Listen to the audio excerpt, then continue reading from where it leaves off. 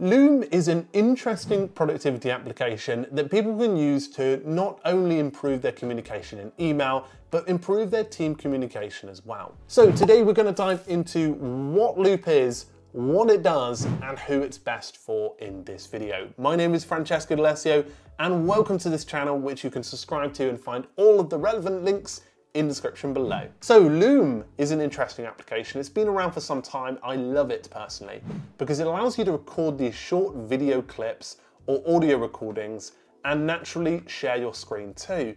But what's cool is you can instantly share it with a link that's created straight away.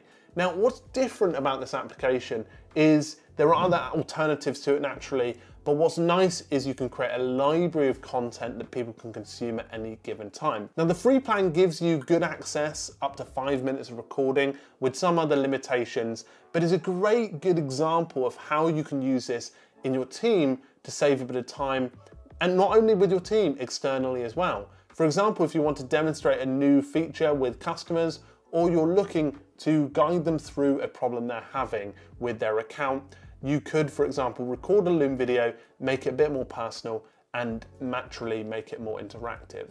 Now, internally, this could be great to share stuff with team members, especially asynchronously, when you're trying to save time having meetings.